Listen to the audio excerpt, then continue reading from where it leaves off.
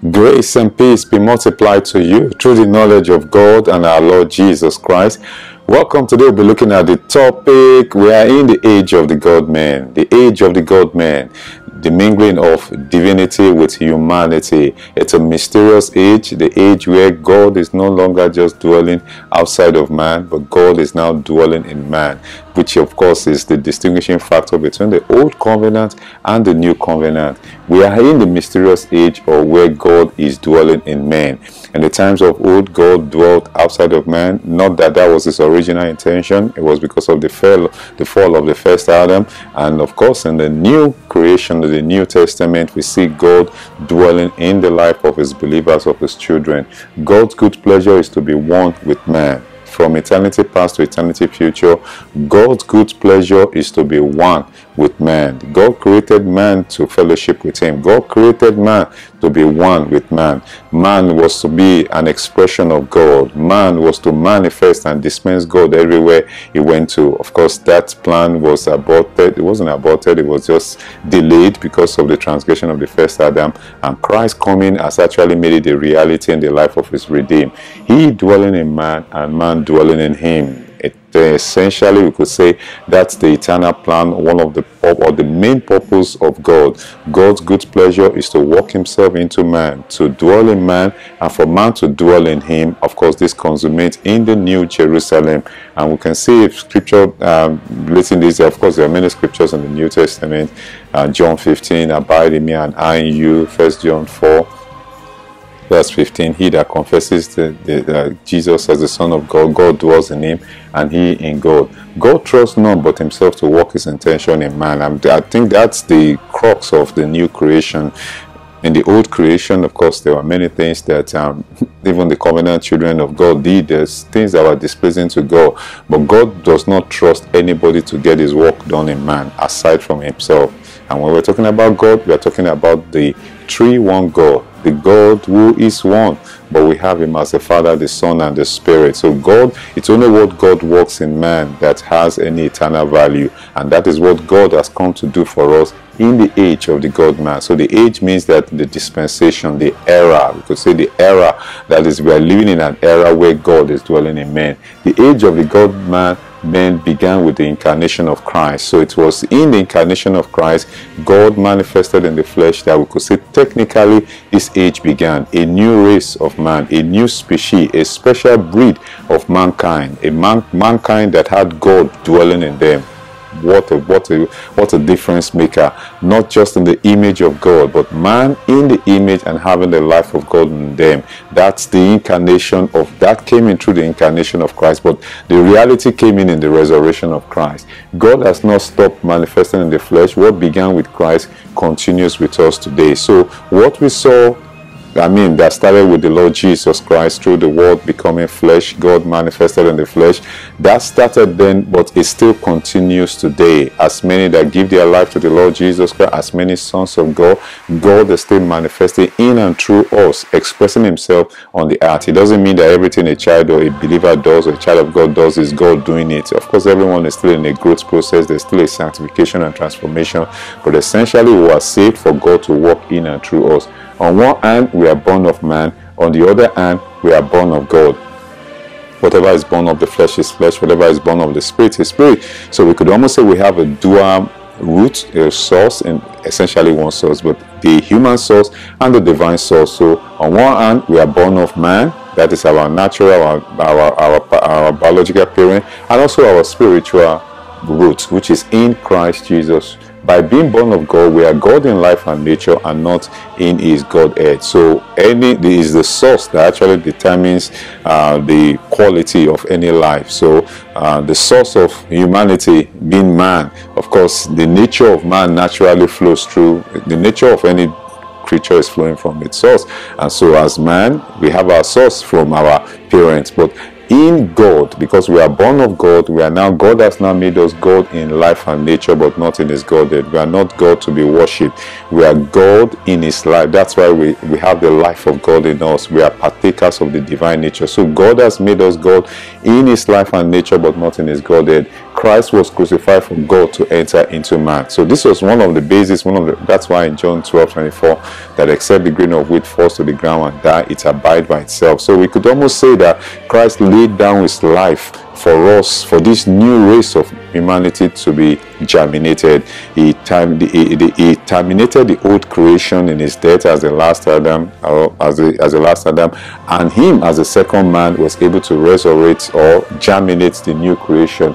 We were redeemed to contain and dispense God. So always is very good to have this sink into our heart, especially for me as well, and for as many saints of God, that look, my purpose of my redemption is for me to contain and to dispense God, to contain and to dispense God, to contain and to express, to manifest that Christ is magnified through our life, that Christ is that we become the aromas of Christ, the living epistles of God. So essentially it puts that calling on us, and in whatever field, whether in our families, in our neighborhood, in our field, in our profession, we are to contain God and to dispense him, and we can't dispense him except he is living in us. So the resurrection of Christ was the birth of the race of the God man.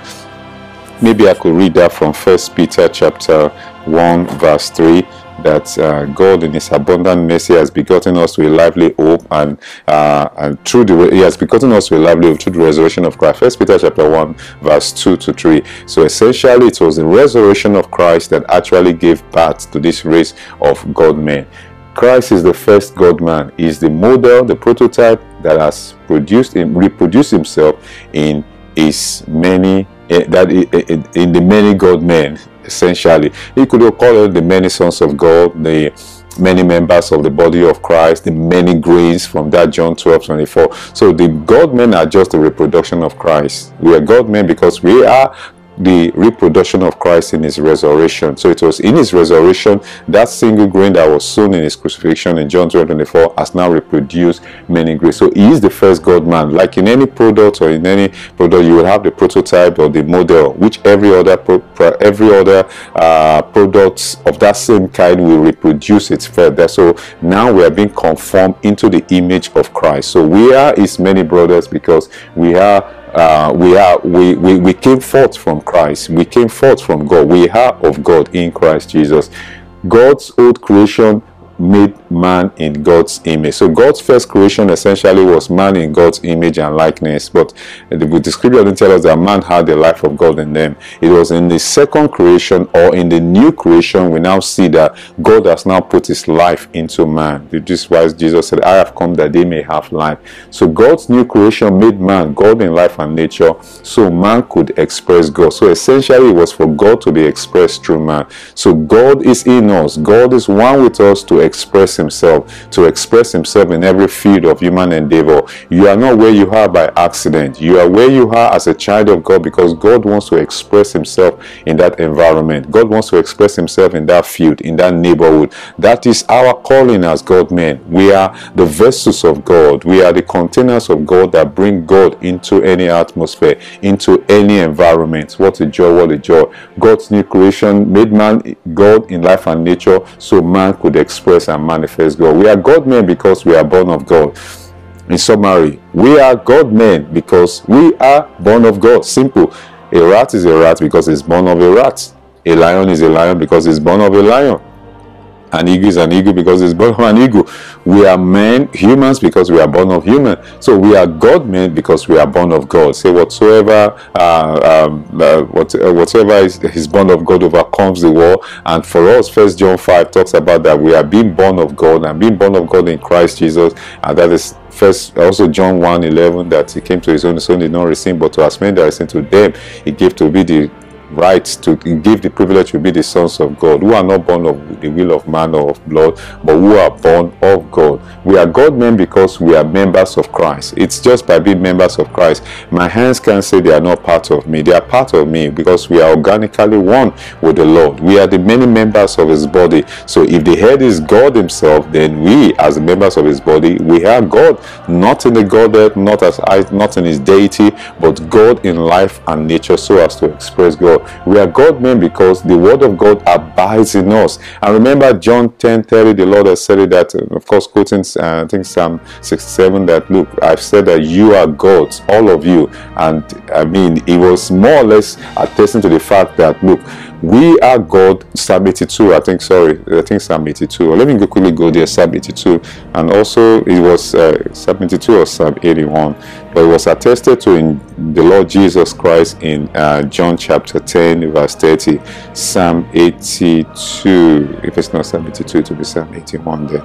Okay, Psalm 82, verse 6. I said, you are God. All of you are children of the Most High God. So we are God men because the word of God abides in us. And the Lord now said in John 10:30 that unto whom the word of the Lord came, because we have received the word of God, because the word of God is God himself. So we are God men because the word of God abides in us. That's why we are strong. That's why God living in us makes us God men. We are God men because God is living inside of us. We are God men because God dwells in us. It is the indwelling of God that makes us God men.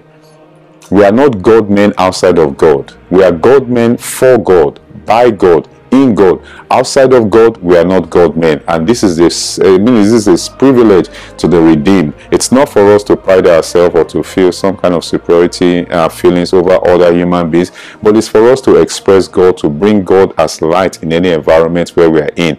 The authority on earth has been given to man. So for God to manifest on earth, he has to come through a man, because he said the heavens are of the heavens are the Lord, but the earth he has given to the sons of the children of men. We are God men because we are one spirit with God. He that is joined to the Lord is one spirit with him. So we are God men because we are one spirit with the Lord. The spirit of God is mingled with our human spirit. A very distinct, I could almost say that very unique, mysterious thing that we don't have words to express it. But 1 Corinthians 6:17 says that he that is joined to the Lord is one spirit with him. We have the mind of Christ. We are God men because God is our life. God is our very substance. God is our life. We proclaim it, we meditate on it, we thank him, we worship him for this, that for us to live is Christ. Christ who is our life. So God is our life today. The life of God, the eternal life of God in us is just God himself. God dwelling himself, dwelling in us, working his good pleasure in and through us. We are God men because we are the mingling of divinity with humanity. Very mysterious mingling, the blend of divinity and humanity. It has found its expression in human vessels, and these human vessels are none other than the children of God, the sons of God. So in us today, outside, externally, you could say, oh, this is the external, the humanity that people see, or the physical. But inside of us, our spirit man is actually where God is dwelling. What a joy. We are God men because our life is hidden with Christ in God. Let me read that from Colossians chapter 3 verse 4. Colossians chapter 3 verse 4. Colossians 3 verse 4 says that our life is hidden with Christ. So when Christ, let me read from verse 3. For you died and your life is hidden with Christ in God. Actually, it's Colossians 3:3. When Christ, who is our life, appears, then you also will appear with him in glory. So Christ is our life. God is our life today because our life is hidden with Christ in God. That's why we are God men. And we sit down, we meditate upon this, we praise the Lord for it, and it just brings joy to our heart. It brings confidence, it brings faith, it brings hope, because we know we are never alone. The New Testament is the age of the God men. Essentially, the New Testament age, especially from the resurrection of the Lord Jesus Christ, we could say is the beginning of the new God men, from the outpouring of the Spirit in Acts chapter 2. So we see a race of man whereby externally you see them as human, but inwardly that is actually God at work, working in us both to will and to do for his good pleasure. God has a lot of things to get done on the earth here. He has kingdom agendas to get done, but it takes God living in man to be able to bring his purpose to pass in any life, city, nation, or family. The age where God is manifesting in the flesh. So God is still manifesting in the flesh. God is still expressing himself in the flesh through his many sons and daughters. So inventions, creativity, and that's why we boast in the Lord. We boast because we know that the problems of this world, God in us will give us the solution. God in us will bat that solution. We are God men by God, in God, and for God. It's important to note this. We are not God men outside of God. We are God men by God. That is, this is the doing of, it is of God we are in Christ Jesus. It is the doing of God. And we are God men in God. It is in God, it's in union with God that we are God men. Outside union, forget it. And we are God men for God. It's not for our own to carry out our own human selfish motive or desires, but for God. That is the purpose why God did this, is for the expression of himself. So we understand that we are just glorified vessels of mercy that God is using to bring to pass his agenda, his purpose on earth. We are God made for God to express himself on earth. I like to see that I am a God man in this profession, in this field, in this family, in this neighborhood, in this church, in this nation, in this world, so that God could express himself in an area where he has called me to. And I think the same for you and as many saints of God. We are God men. That is, God makes us a God in that field. Just like he told of Moses, said, you see, I've made you a God unto Pharaoh. That is for any field, any profession, any area. God makes us God men in that area, because that's how we can bring the light of God. God himself is his light. God himself is his glory. So God wants to radiate in every field of human endeavor, and we are now privileged vessels as his children to reflect that. We are God men to manifest God, to make God visible, not physically, but to bring God, to make God tangible, that men will see our good work and glorify our Father in heaven. What eyes have not seen, what ears have not heard, what the heart has not conceived, God begins to manifest and cause it to come forth through our life. In Adam, we were mere men. We are just humans. Another statistics on the earth. In Christ, we are God men. Two distinct personalities. The first man, the first Adam, and the last Adam. In the first Adam, we were mere men, humans, human life alone, in the image of God, but without the life of God. In Christ, a distinguishing factor. We are now God men. That is, God is now our very life and our substance. Almost like a toy and a baby. A toy is in the image of a human, but it doesn't have the life of a human. And a baby is an organic being that has a life in it. So God men are carriers of God. So we are carriers of God, because God is dwelling in us. God is being glorified in and through us. So it's always good to just sit down and say, wow, I am carrying God. So when I'm going out today, I am carrying God with me. When I'm coming back, I am still carrying God. What a privilege. We are not just carrying God, but we are dispensers of God. We are carrying God to dispense him, to express him, to make him manifest, to reflect his light, to be the living epistles among men. So even when people will not come to church or come across the word of God, come to the word of God, God is taking his word to them. W-O-R-D. God is taking himself to them through us as vessels, because we are now the living epistles, because we are carrying God and we are dispensing God, the aroma of God. John chapter 3, as the Lord said in verse 6, I believe, the wind blows where it wishes, and you hear the sound of it, but cannot tell where it comes from and where it goes. So is everyone who is born of the Spirit. A very mysterious being. That's why we say we're in that mysterious age where God is dwelling in men. Who can catch the wind? Is there anyone that can understand the movement of the wind? You can see it, but you can't deny its effect. It's invisible to the human eye, to the physical eye, but you can't deny its effect. So the Lord is paralleling our status. Is even much more than the wind. So is anyone that is born of the Spirit, because we are a mysterious being on the earth here. Supernatural beings. Beings that are outward, you say they look like every other human, but inward, it is God working in us to will and to do for his good pleasure. and they glorified God in me. Galatians 1:24. Glorifying God, that's one of God's ultimate purpose for us in any field he has called us to, that people will see our good work and they'll begin to glorify God in us, that they see God. Glory is God expressed. Glory is God made manifested, so that in any field where we are in, God is glorified, God is manifested, God is brought to light. What a joy. As a nurse, as a doctor, an architect, an accountant, a lawyer, as a pastor, a music minister, God is being glorified through our life. Jesus did not just become a man. That's our Lord did not just become a man to show us how to live as God men. He has come back to live the God man's life in us. He has come back. So he didn't just show us a prototype. Oh, this is an example. Just follow me from an external point of view. It will almost look like what happened in the Old Covenant, in the Old Testament, where God will say, okay, these are the laws of God, the 10 commandments of God, go do it. No, he did that for us and as an example, as a pattern, but he now came back inside of us in his resurrection as a life-giving spirit in our heart to actually live that life. That's how we're actually being conformed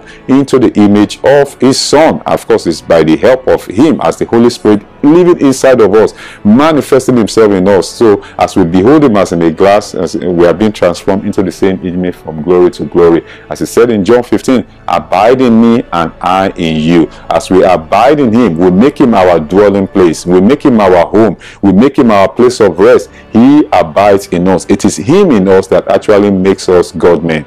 Without Christ in us, we dare not say we are God-men, because that is the prototype, that is the model. God and man. He is God and man, divinity and humanity. What a privilege that we belong to this special breed, this supernatural race of humanity. None but God himself can work his good pleasure in us. So it's good for us to understand that look, the purpose, the plan, the agenda God has for my life, for your life as a redeemer of the law, will never be fulfilled to its maximum effect except God comes to work in us. And God could trust nobody to get this job done apart from himself. That's why he has taken the responsibility to come inside of us, to work in us, both to will and to do for his good pleasure. What a joy. This causes joy and praises and adoration from our heart every day to the Lord. God-men are the many sons of God, born in Christ's resurrection. So it is in the resurrection of Christ. We want to keep accentuating this. It is through the resurrection of Christ that we are God-men. His incarnation, in my opinion, was the beginning of the race of God-man, but he was the only one, technically we could say, there was no other God-man in his incarnation. He is God manifested in the flesh. It was in his resurrection, now the many grains had been reproduced, because the seed, the grain of seed, the grain of wheat had now gone through death to reproduce. Just like any natural fruits, we have to be buried to reproduce itself. I have said, you are gods, as the Lord said. So it was said in Psalm 82 verse 5, and also the Lord repeated it in John 10:30, and of course all through the epistles we see this fact there, that God is made manifested in us, that you are gods. We are not God in life and nature outside of God. We are God men in God, by God, and for God. The goal is by God. God did it. It is of God we are in Christ Jesus, and it is for him. It is to express him. It is to magnify him, to make him manifest among men. What a joy. The mystery of godliness is God becoming man, so that to make man God in life and nature, but not in the Godhead. So today we've been able to look at the topic that we are in the age of the God-men. Who are the God-men? They are believers in Christ Jesus. They are Christians who are walking with the Lord, who are being conformed to the image of God's dear Son. It's a mysterious age, an age whereby God is no longer dwelling outside of man, but God is now dwelling in his children, in the believers in Christ Jesus. Why is he dwelling in us? To make himself manifest, to express himself in every field of humanity, to express himself so that we will be the light of the world. We are God-men because we are the temple of God. We are called the temple of God because we are God-men. We are these living epistles, the aroma of Christ. God's good pleasure can never be fulfilled to its maximum effect except he comes into us to live his life through us. This is why our prayers, our praises, our adoration to God is always going back to God.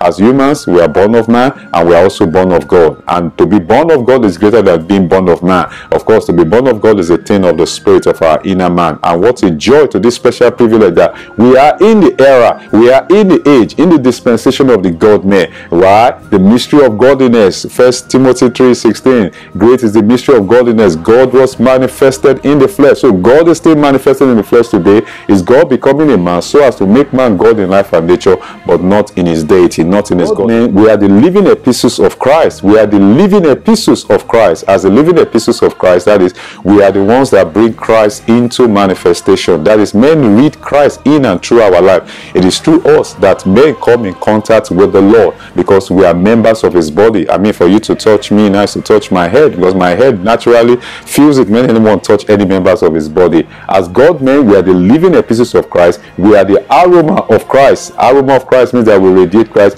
As God made, we are the lights of the world. We are the lights of the world. So that's why the scripture tells us that let your light so shine among men that they may see your good work and glorify our Father who in heaven. So as God made, we are the light of the world. We reflect the light of God in any environment we find ourselves. It's a privileged position that in any field God has placed us, God wants us to be his reflection. God wants us to be his aroma, reflecting his light in every environment. What else are we? As God made, we are the fragrance of Christ. Hallelujah. We are the fragrance of Christ. That is, we are the aroma of Christ. That is, we bring the sweet smell of Christ into any environment. What a joy. And of course, this is from 2 Corinthians chapter 2. Now, thanks be to God who always causes us to triumph in Christ Jesus, and through us diffuses the fragrance of his knowledge in every place with profound signs, wonders, and miracles, accompany the works of our hands and the works of our mouth to his glory in Jesus' name. As God men, we are the salt of the earth. There's decadence. Salt is needed to preserve any decadence, and we are the salt of the earth. So when there's a problem, or there's more than enough problem in the world, we are the solution providers through God that is dwelling in us. So we are the salt of the earth, the light of the world, the city set on a hill that cannot be hidden. What a privileged position that God has placed us, that as God made, we are the salt of the earth, we are the light of the world, we are the living epistles of God, we are the aroma of Christ. And what a joy to what God has done for us. This is why anywhere we go, we are this reflection, we are his expression, we are his manifestation, because we are in God, the true vine himself, the Lord Jesus Christ, working in us both to will and to do for his good pleasure. What a privileged position that we are in as God men, that we are the salt of the earth. Hallelujah to God the Father. Hallelujah to God the Son. Hallelujah to God the Holy Spirit. Praise the Lord. Hallelujah.